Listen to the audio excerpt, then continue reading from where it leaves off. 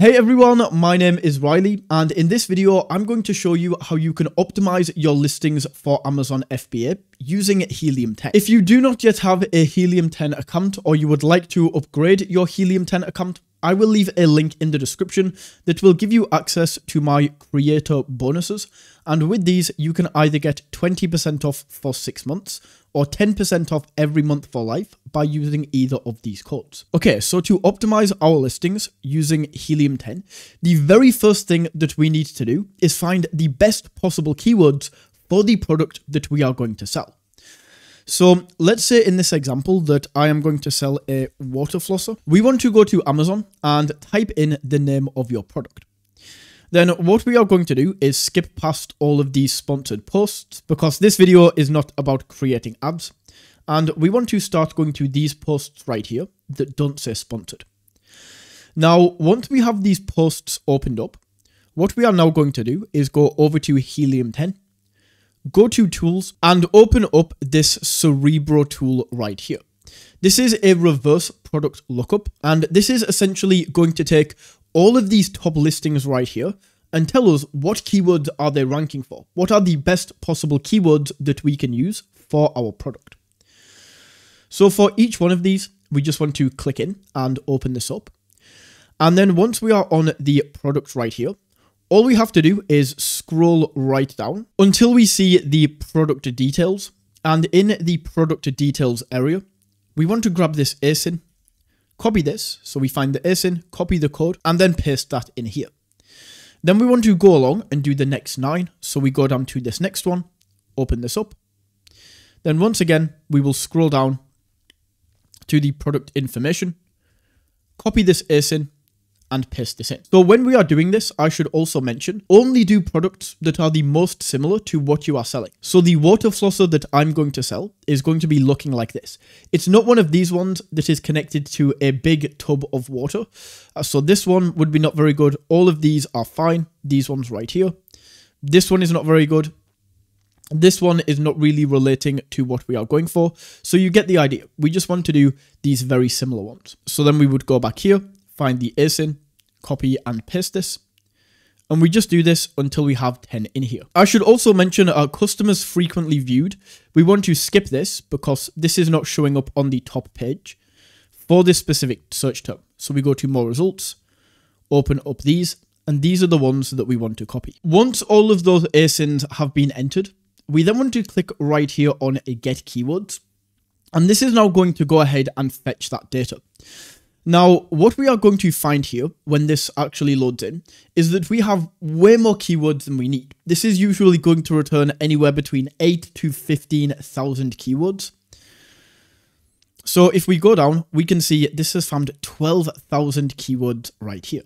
So this is way too many, right? So to get rid of these and to narrow this down, so we only find the best of the best keywords, we want to go up here and we want to start entering in some filters. The first one that we are going to change is the search volume. We want to set this to a minimum of 100, which means this is getting at least 100 searches per month. So this is just going to get rid of any keywords that don't really get enough search volume. The next thing we are going to do is keyword sales. We want to set this to a minimum of 8. And once again, this is just going to remove all of the keywords that don't really make any sales. So as we can see, this one right here gets 250 searches per month, but nobody actually buys from this keyword. So we want to remove these as well. And then the final one that we are going to do is the competitor rank right here. We want to set this between 1 and 25. And then this is only going to show keywords where the ASIN it is used ranks between number 1 and number 25. This way we are just once again going to filter out any bad keywords. So we can click on apply filters. And we can see that this has narrowed it down from the original 12,000 to just 66 keywords. So this is a lot better. Now, what we are going to do is with this whole list of keywords right here, we want to go to rows per page and set this to 100 because our amount is under 100, and then select all of these. Now, before we go ahead and add them to a list, one thing that we need to do is just go down here and take out any that have a brand name in. So if we hover over this one, Seajoy, we can see Seajoy is a brand name. So let's remove this. Then all of these are fine. Let's have a look at Waterpuck. Okay, so that's not a brand. Is Waterjet a brand? Nope. Nickwell, is this a brand? Nope. Okay. So this Chinese writing as well, I'm not sure if this is a brand, but I would just remove this. That doesn't give me the most confidence. Costless, we can see right here, is a brand. Bitve, once again, this is a brand if we look at number 2. So we remove this. And then you get the idea. Once you've done this a few times, you can kind of just get a feeling of which of them are going to be brands and which of them aren't. And then once we have all of the keywords we are going to use, we just want to add these to a list. So we go add to list, create a new folder. We can call this water flosser.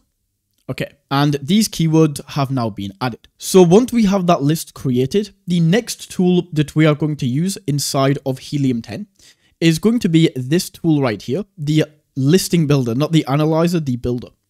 So we want to click into listing builder right here, and then we can acknowledge this and start a 2-day trial. And in here, we can go for create from scratch. So we want to open this up and get started. And then you can choose if you want to enter an ASIN, but we already have the keyword, so we don't need to do this.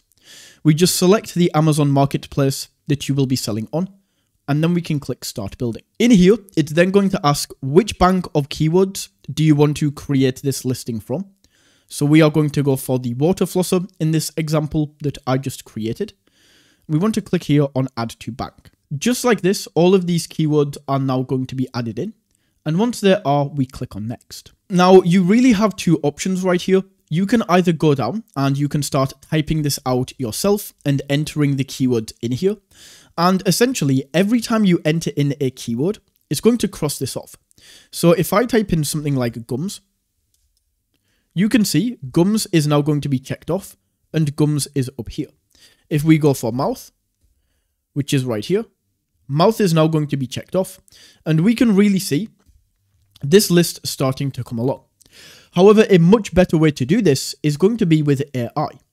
So in here, we would enter in the product characteristics. So in here, we could maybe say this is going to be black, durable, and we can enter those in right there. Now, once we've entered in the characteristics, we can now go write it for me in these sections, and it's now going to craft a product title using these keywords and characteristics. And just like that, this title is now created. So we have that in there. We can then go to bullet points and get this to write for me. And then it's going to create bullet point 1 right here. So we can add this in. Then we can go down and create bullet point 2 and 3 and 4. And maybe this one is a little bit too long. So let's remove some of that. And you get the idea. We just go down and create all of these with AI. Then we can click on finish once this has been created, and we now have this listing created that we can just go in and we can upload to Amazon. So that is how you can optimize your product listings on Amazon. If you found this video valuable, don't forget to smash that like button and tap that subscribe button. And until next time, take it easy.